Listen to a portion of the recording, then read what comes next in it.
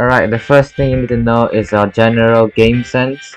We have the F ability, which is your block ability, or your parry ability, and your Q key for ability. Or you can use if you're on PC, you can use your left click for block and right click for your abilities. And you can actually use your camera to curve the ball.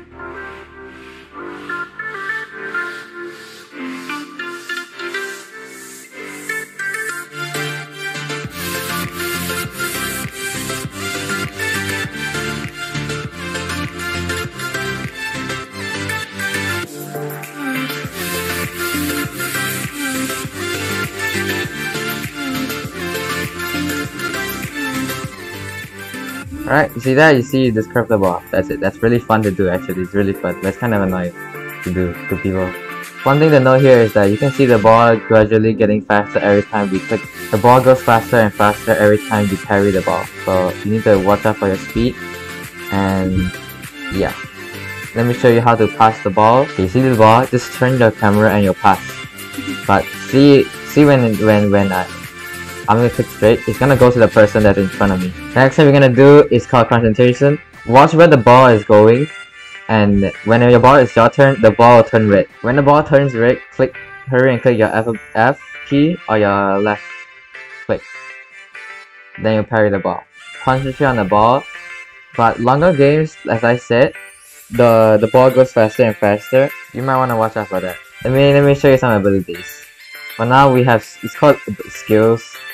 For now I have these four. This is like the main one. Right now I have is the Reaper, which is like every time I get a kill I get faster.